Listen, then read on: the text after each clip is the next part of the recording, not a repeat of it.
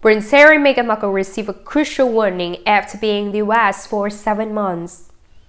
Prince Harry and Meghan Markle have been in the US for 7 months after the bombshell royal exit.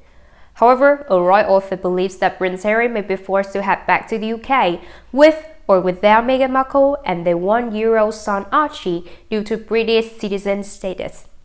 Ingrid Stewart of Majesty magazine believes that it could be the Duke of Sussex's best interest to head back home to the UK, or he will be facing a massive tax bill in the US. Speaking to Daily Star Online, Stewart said, "I was wondering actually whether Prince Harry would come over for Christmas. He might well do.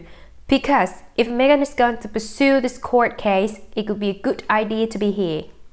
The Duchess of Sussex has scheduled trial for her case against the Associated newspaper after suing them for publishing excerpts of the letters he wrote that in 2018. Prince Harry will also have to come back at some point, regardless of the case, because of his tax situation, Stewart added. Since Prince Harry is an American citizen, Stewart believes this will be clobbered with massive chunk of tax, and he surely wouldn't want.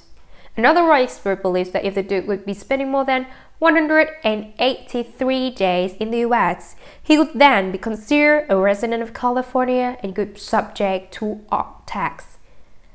David McClure told The Telegraph, "California is a high tax status and he's likely to get a hit.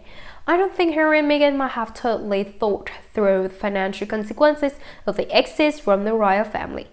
Christmas in the US. It is still unknown whether Prince Harry and Meghan Markle would be spending their Christmas in the US or the UK due to ongoing coronavirus pandemic.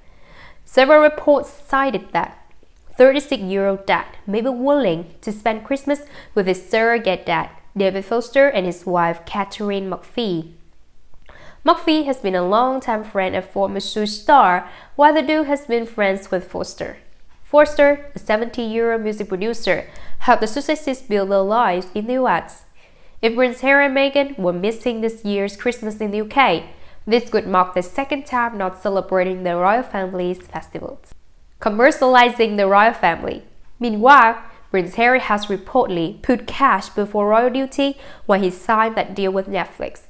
The Sun's editor-in-chief Dan Gooden believes that the Duke has now sold his right to commercializing the royal family and his mother.